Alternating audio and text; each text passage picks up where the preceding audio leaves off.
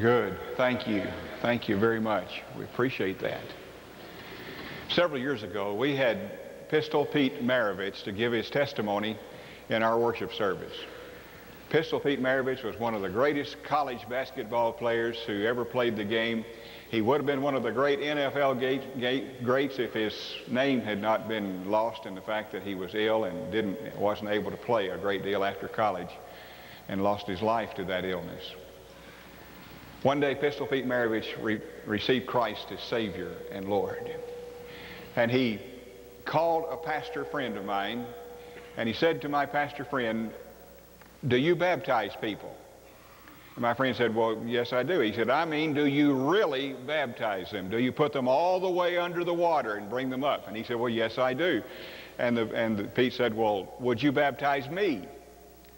And he said, "Well, I sure would. Would you come and see me?" And when Pistol Pete Maravich walked into the pastor's office, he saw the Bible open on the desk. He saw books about that passage of Scripture surrounding the Bible. He saw the commentaries on the books on the walls and all the books about the Bible there. And Pistol Pete Maravich said to the pastor, "Is this what you do? Do you spend hours a day looking at God's Word and studying God's Word so you can tell people what God's Word says?" And the pastor said, "Well, that's what I do a lot of my time." And the greatest basketball player of his day looked at the little Baptist preacher and said, "You're the luckiest man on the face of the earth." Those of us who get to handle God's Word are the luckiest people on the face of the earth. We're handling something that changes lives, and especially around Easter time are we aware of the wonderful things we find in God's Word. Now, I love to read the history of the resurrection. Matthew, Mark, and Luke, and John, and read about how the Lord came out of his grave and all the things that happened and how there was a lot of running in the cemetery. Haven't seen much running in a cemetery ever, have you? They were running all over the place. They were so excited about Christ being risen. But my favorite scripture is 1 Corinthians 15. Anybody who's been around me for any while at all probably knows that. 1 Corinthians 15 is my favorite scripture because it not only tells us what about Easter, it tells us so what. It tells us what it means to know a Lord who has risen from the grave. It tells us what Easter is all about. It's not about little preachers standing up preaching sermons about Christ risen. It's about God. And it's about you and me. And it's about how God loves you and me and wants us to have life eternal. He wants us to know that our sin debt is paid for. There's always a cross before the resurrection. And on that cross, He paid for all of our sins. Do you understand that? He paid for all of your sins on the cross. All of them. All you have committed, all you are committing, all you are going to commit. God has paid for all those sins. The debt is paid on the cross. It is finished. The sin debt is paid. And the Lord says, when you and I come to know Christ as Savior, we celebrate the fact that we don't have to worry about the consequences of our sins. And 1 Corinthians 15 tells us about that. It says that our gospel is based on facts. And these facts are that Jesus Christ died. That's a historical fact. And they buried Him, and it's documented. They buried Him. They sealed the tomb. The word went out all over Palestine. He's dead and buried. And on the third day, He came out of the grave. And that's a fact. And the thing that makes these facts a gospel for you and me is that Jesus died for our sins, just like the Scripture said He would. And they buried Him like the Scripture said He would be buried. And He rose again on the third day, just like the Word of God said that He would. And the ever-pragmatic Apostle Paul, who wrote this text, said, of all the people who saw the Christ, there are still 500 of them alive. In fact, he said to the Corinthians, some of them are coming through town next week, and you can get the first-hand account from them. And then for more than 50 verses, he talks about what it means. What it means to link your life by faith to a living Lord. And then he caps it all off. In the last paragraph of that 1 Corinthians 15, he caps it all off, and he says, death, where now is your sting? Is your Easter victory such that you can say, death, where is your sting? Grave, where is your victory? The sting of death is sin. We're afraid of death because of our sins, and we'll have to face the consequences, we're afraid. The sting of death is sin. The strength of the sin is the law. We know what sin is because the Scripture, the law, tells us what sin is, spells it out clearly what sin is. But thanks be to God, who gives us the victory through Jesus Christ, our Lord. Thanks be to God. Winston Churchill once made a speech about how to make speeches. And he said, when you get up to make a talk, don't ever use a big word when a little word will do. And he said, and don't ever use a new little word when an old little word will do.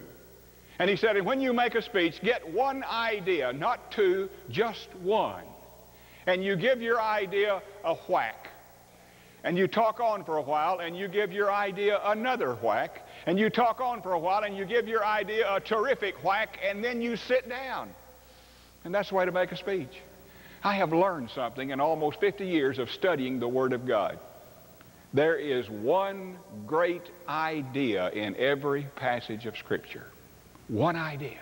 And when you study the Word of God, when you pick a piece of the Word of God and spend hours with it and study it, look for the one great idea. And the one great idea in 1 Corinthians 15 is the word victory. Thanks be to God who gives us the victory through Jesus Christ our Lord. He gives us victory. Now, there is a thing about Easter I like to think, and I know you can't make this crawl on all fours, but I like to think of Easter as a place. You know, you've heard people say, you know, he's going places. That means he's getting somewhere in life. In that sense, I'd like to say one of the places you've got to go if you're going to get to the good places in life is you've got to go to Easter. You've got to go there and let Jesus Christ's death pay for your sins. We talked about how all the sin debt was paid on the cross. That's true, but you've got to receive it. You've got to say, Lord, you're right about me. I am a sinner.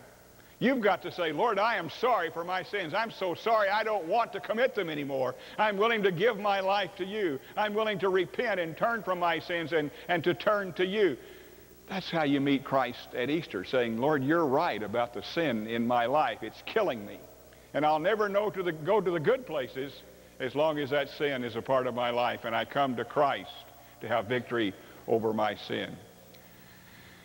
I loved reading our newspaper this morning. I want to thank you who put out our newspaper in Jackson today. There's so very much about the Lord Christ in today's paper. The front page banner headline says something about new beginning in Christ, and then it said dash 1F, you know, for first page of section F. That 1F to me looked like if. New beginning in Christ if you come to him as your Lord and Savior.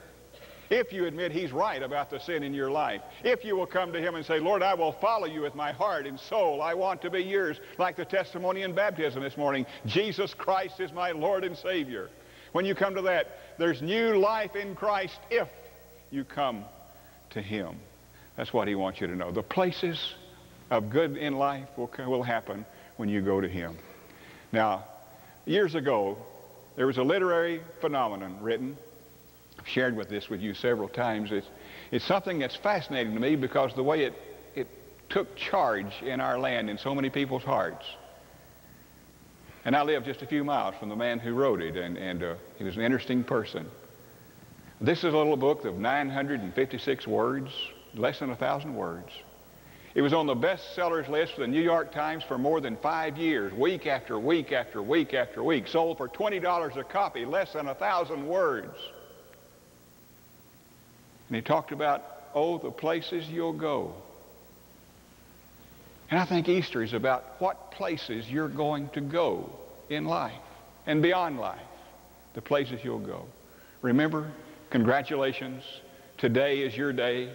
You're off to great places. You're off in a way. You have brains in your head. You have feet in your shoes. You can steer yourself any direction you choose. You're on your own, and you know what you know, and you're the one who'll decide where to go. You'll look up and down streets, look them over with care. About some you may say, I don't choose to go there.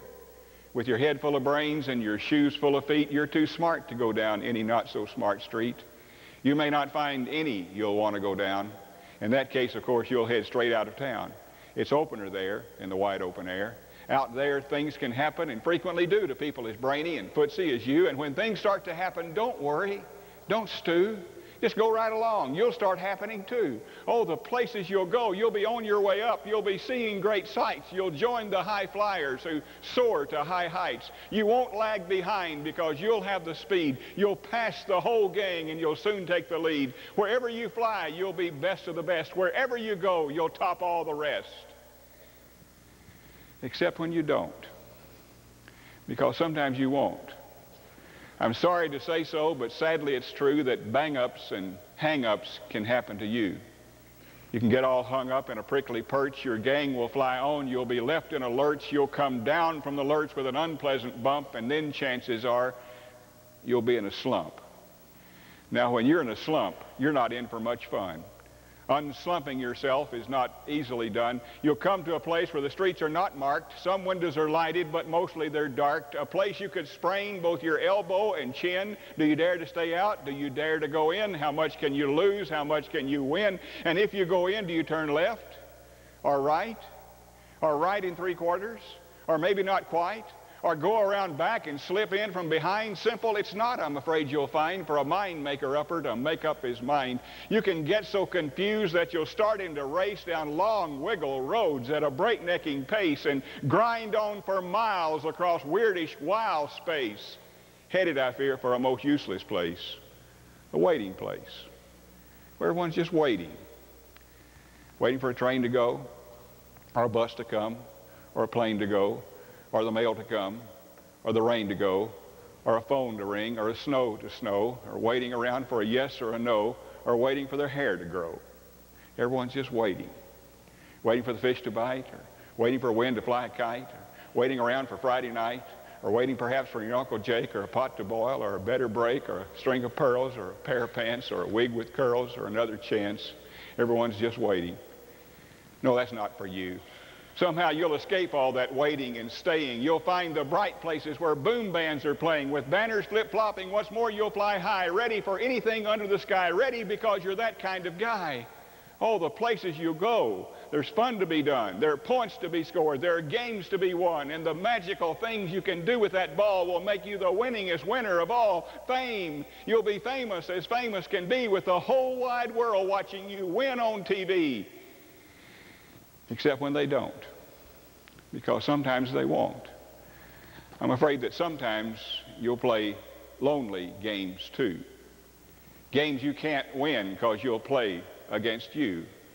All alone, whether you like it or not, alone is what you'll be quite a lot. And when you're alone, there's a very good chance you'll meet things that scare you right out of your pants. There's some down the road between hither and yon that will scare you so much you won't want to go on. But on you will go, though the weather be foul. On you will go, though your enemies prowl. On you will go through the hacking cracks howl. Onward up many a frightening creek, though your arms may get sore and your sneakers may leak. On and on you will hike, and I know you'll hike far and face up to your problems, whatever they are.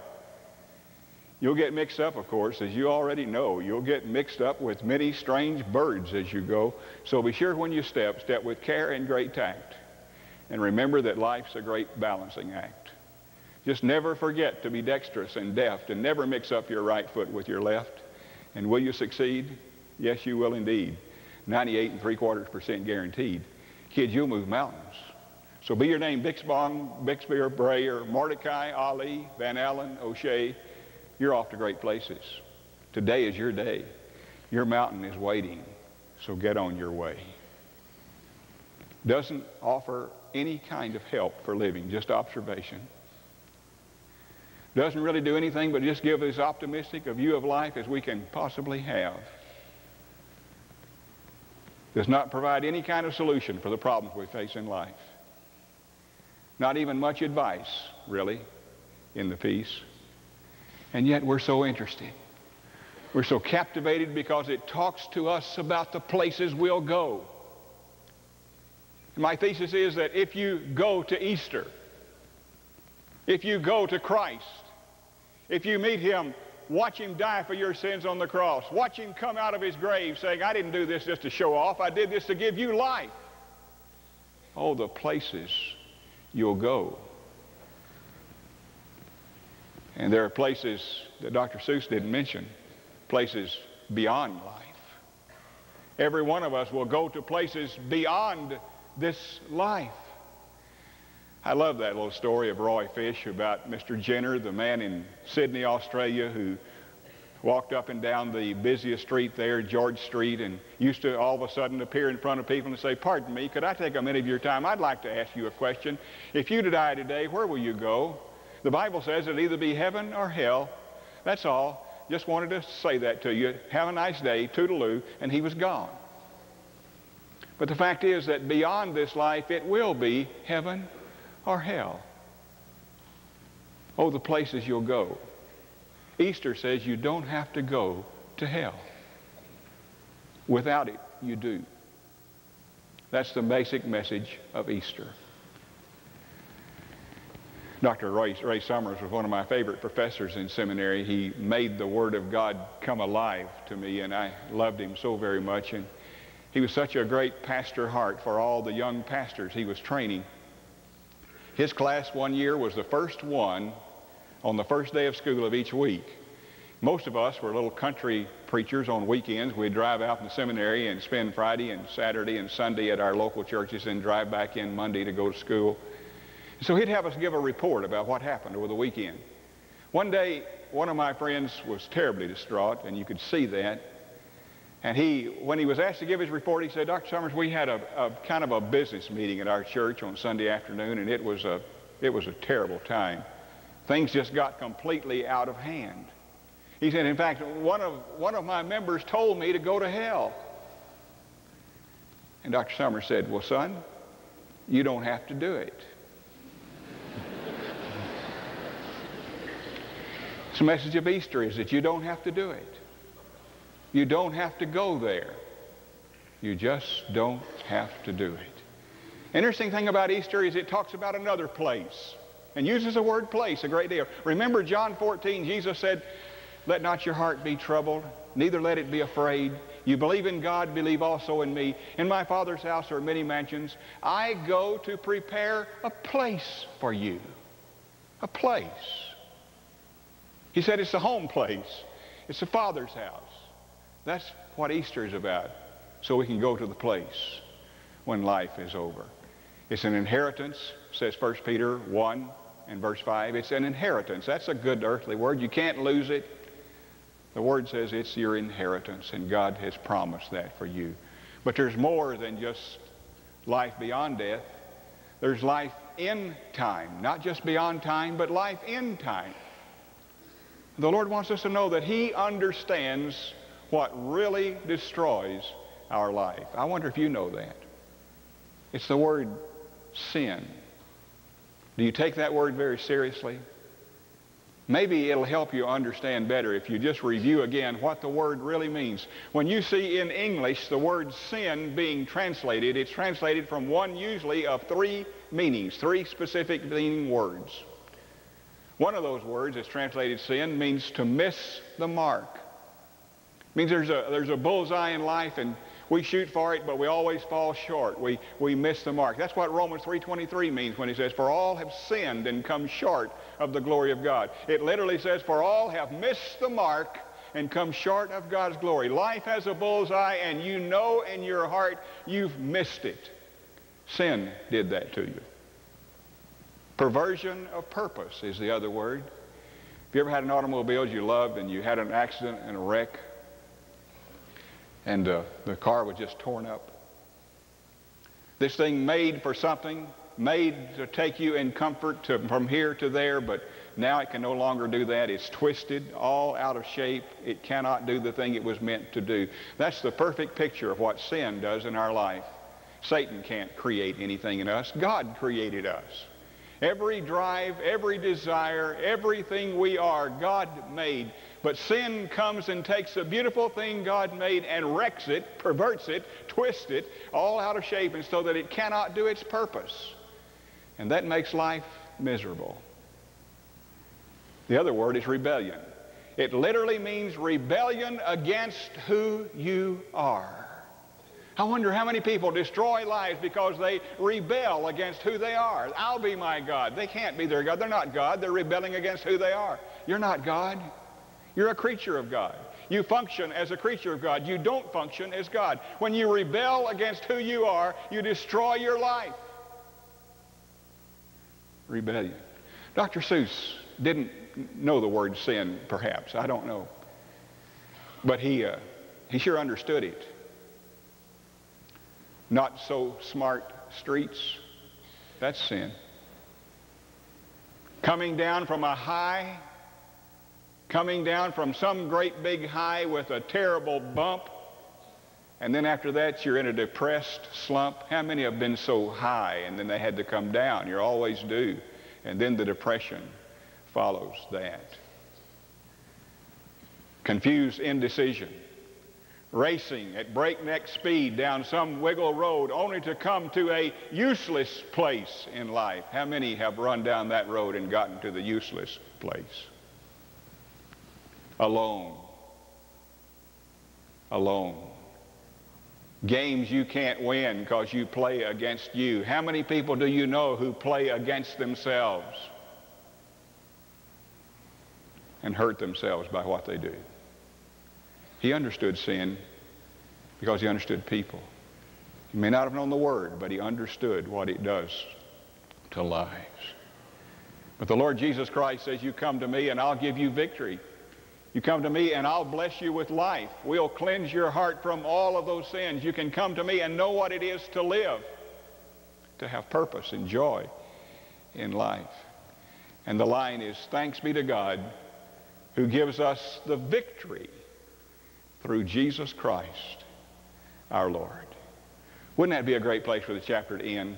If you and I were writing that chapter in God's Word, that's where it would end. Thanks be to God who gives us the victory through Jesus Christ, our Lord. That's a great place to stop it. But there's one more line. It's very important. Therefore, my beloved brothers and sisters, be steadfast, stand firm, unmovable. Don't let anything move you. For you know that whatever you do in the Lord is not in vain. You see, the one thing you need to live is purpose. It's a real reason to live. I was at the sunrise service at the Ag Museum this morning, sat on the platform with people, and I knew those people. They're from several different denominations and different organizations in town, and each one of them is a dynamic person. And I realized the thing that gave them their life was their purpose. They believe so much in what they're doing. They believe so very much that there's a reason to get up each morning and that this thing makes a difference and God is going to use them. There's purpose. Purpose. That's what gives you dynamic. That's what makes you real. Purpose. And the Bible promises that whatever you do in the name of the Lord is not in vain. It's going to count. Everything you do for Christ, you're going to be rewarded for. Every cent you give to eternal purposes is going to be compounded to your interest throughout eternity. That's what Jesus said in Matthew 6. It's all going to count.